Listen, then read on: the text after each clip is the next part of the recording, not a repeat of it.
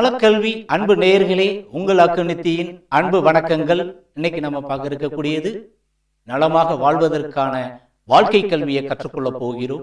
அந்த வகையில நாம நிம்மதியாக வாழ்வதற்கு இந்த உடல்நலம் மனநலம் தேவை அப்படிங்கிறத பார்த்திருந்தோம். இந்த உடலும் மனசும் நலமாக வாழ்வதற்கு நிம்மதியாக இருப்பதற்கு தேவையான வாழ்வியலை நாம் கற்றுக்கொண்டிருக்கிறோமா அப்படின்னா இல்லை அப்படின்னு தான் சொல்லணும். ஏன் அப்படின்னா இப்ப நம்ம வாழ்க்கையில எத்தனையோ விஷயங்களை நம்ம சாதிச்சுக்கிட்டு இருக்கோம். இன்னைக்கு கின்னஸ்ல நான் சாதனையாளராக மாறணும் அப்படின்னு கின்னஸ் ரெக்கார்டு வாங்கணும் அப்படிங்கிறதுக்காக செய்ய முடியாத விஷயத்தை எல்லாம் நம்ம செஞ்சு சாதிச்சுக்கிட்டு இருக்கோம். குறிப்பா சொல்லணும் அப்படின்னா ஒரு பச்சை மிளகாய நாம கடிச்சு மென்னு சாப்பிடணும்னா மலமலன்னு கண்ணில் கண்ணீர் வருது. ஆனா ஒரே நேரத்துல 500க்கும் மேற்பட்ட பச்சை மிளகாயை ஒரே நேரத்தில் தின்னு கின்னஸ் சாதனை படைக்கிற நிலைக்கு இன்னைக்கு மனிதன் மிகப்பெரிய சாதனையாளராக மாறிக்கிட்டு இருக்கான். காரணம், முடியாதது எதுவும் இல்லை. முயற்சி செய்தால் எல்லாமே சாத்தியம். முயற்சி தான் தேவை. அப்ப ஒரே நேரத்துல செய்ய முடியாத ஒரு விஷயத்த செய்வதற்கு நாம் தினசரி செஞ்சு பழகிட்டோம்னா, அந்த முயற்சி செஞ்சிட்டோம்னா முடியாதது எதுவும் இல்லை, நிச்சயமாக முடியும், சாத்தியம் இல்லையா? இப்ப இன்னொருத்தர் கின்னஸ் சாதனையில பார்த்தோம் அப்படின்னா, டியூப்லைட்டை நாம கடிச்சு சாப்பிட முடியுமா? கடிக்க முடியாது இல்லையா? கடிச்சோம்னா வாயெல்லாம் கிழிச்சிரும், உள்ள அருந்து புண்ணாயிரும். சர்வசாதாரணமாக டியூப்லைட்டை கடிச்சு மென்னு சாப்பிடக்கூடியதை நாம கண்குள்ளா காட்சியா பார்த்திருக்கோம் இல்லையா? இன்னைக்கு அது கின்னஸ் ரெக்கார்ட்ல இருக்குல்ல. எப்படி? பழக்கம்.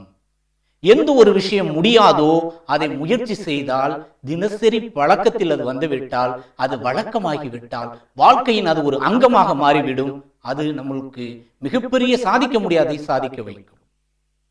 இப்ப நம்ம 2 காலில் நடக்கிறதையே ரொம்ப கஷ்டப்பட்டு நடந்துகிட்டு இருக்கோம். ஆனா இப்ப தலைகீழ கைய ஊனி தலைகீழ நடக்கக்கூடிய மனிதர்கள் இருக்காங்களா இல்லையா? நடந்து காட்டுறாங்களா இல்லையா? எப்படி? முயற்சி, பழக்கம்.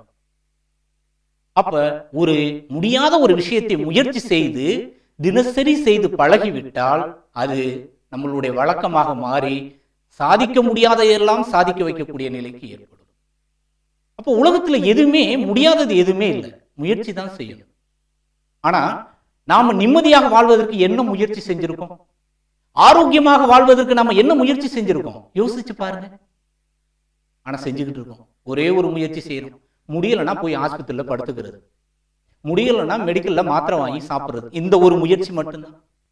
நாம பிறந்த உடனே பேசுறதுக்கு கத்துக்கிட்டோம், பழகிறதுக்கு கத்துக்கிட்டோம், நடக்கிறதுக்கு கத்துக்கிட்டோம், படிக்கிறதுக்கு கத்துக்கிட்டோம், எழுதுகிறதுக்கு கத்துக்கிட்டோம், சைக்கிள் ஓட்ட கத்துக்கிட்டோம், பைக் ஓட்ட கத்துக்கிட்டோம், கார் ஓட்ட கத்துக்கிட்டோம். அதுக்கப்புறம் பள்ளிக்கு சென்று படிச்சு பட்டங்கள் வாங்கிய பிறகு பணம் சம்பாதிக்க தொழிலை கத்துக்கிட்டோம்.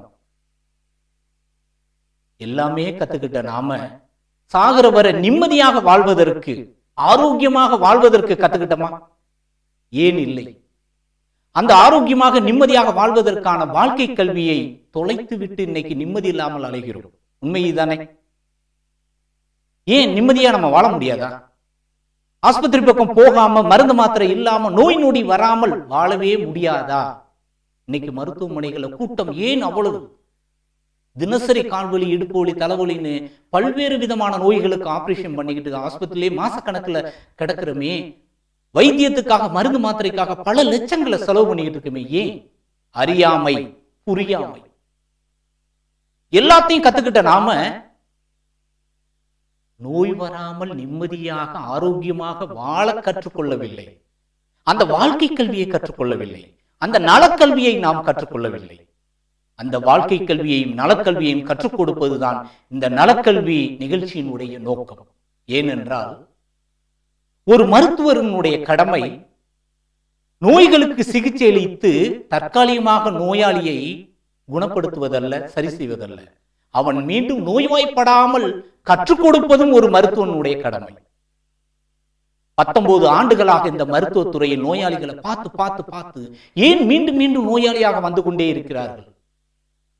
ஒரு நோயை குணப்படுத்தணும்னா மீண்டும் நோயாளியாக வர காரணம் என்ன? வாழ்வியல் குறைபாடு. வாழ்க்கை முறையில நம்ம உடம்பை கெடுக்கக்கூடிய, மனசை கெடுக்கிற ஏதோ ஒரு தவறு செய்கிறோம். அதற்கான தண்டனையாக நமக்கு நோய் வருகிறது. அந்த நோயை குணப்படுத்த தெரியாமல் நம்ம மருத்துவமனைக்கு அலைகிறோம். நோயை வராமல் வாழ கற்றுக்கொள்வதுதான் உண்மையான புத்திசாலித்தனம். நமக்கு பகுத்தறிவுன்னு ஒண்ணு இருக்கு இல்லையா? 6வது அறிவு மனுஷனுக்கு மட்டும்தானே இருக்கு. அந்த அறிவை கொண்டு நாம் வாழ்க்கையில எதையோ கற்றுக்கொண்ட நாம நிம்மதியாக ஆரோக்கியமாக வாழ்வதற்கான நலக்கல்வியை நாம் கற்றுக்கொள்ள வேண்டும். அப்படிப்பட்ட நலக்கல்வியை இந்த அக்குநித்தி டிவியின் மூலமாக வாரந்தோறும் உங்களை சந்திக்கிறேன். வாழ்க வளமுடன். நன்றி.